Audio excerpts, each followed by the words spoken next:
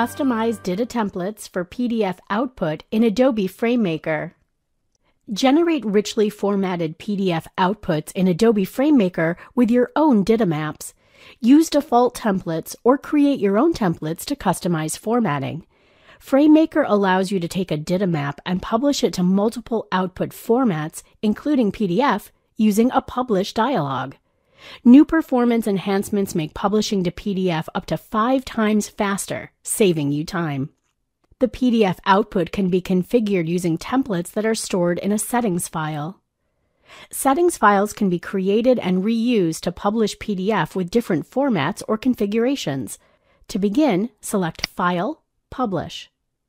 A dialog opens. From here, you can generate a PDF document. These templates have pre-configured formats for headers, content and titles, paragraphs of text, tables, and other standard content you might create using DITA. Lists can be configured to have unique appearances according to their level of hierarchies.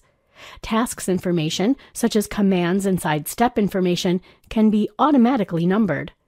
Every aspect of the look and feel of the PDF can be configured using FrameMaker.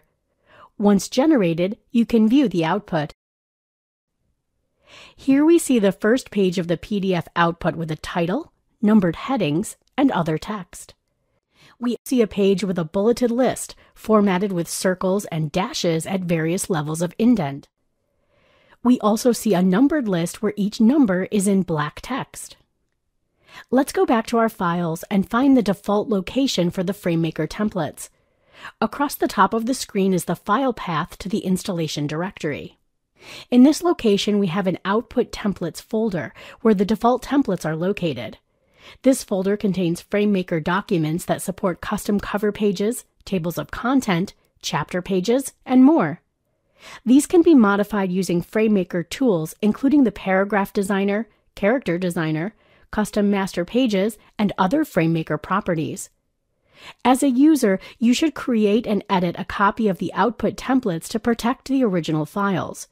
You can copy the template files anywhere. For example, on your C drive, you might choose to create a My Templates folder.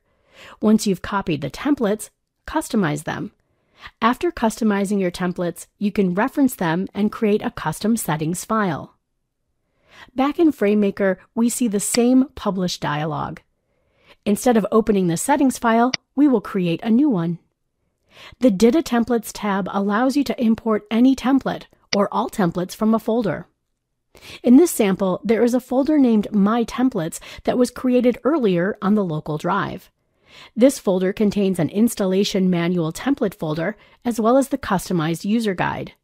Let's select the user guide.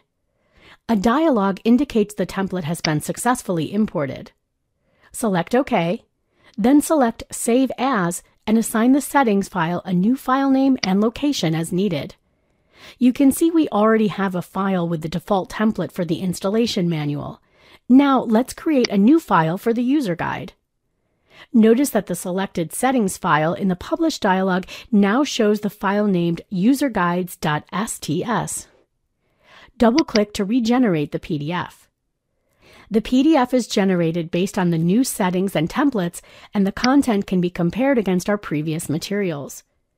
Here we can view the output of our customized template. On the cover page, the title is now blue, and the previously numbered headings and content have been moved to subsequent pages. The difference in the new template use is immediately noticeable. The newly generated PDF has another page of content based on the custom template. Here, the bullets and numbers in the lists have been reformatted with hollow bullets in contrast to the default template's original formatting. Compared to the previous default, you can see the change. When you need to change to a different template, the workflow is simple. Create custom templates, create a new settings file, and republish your content.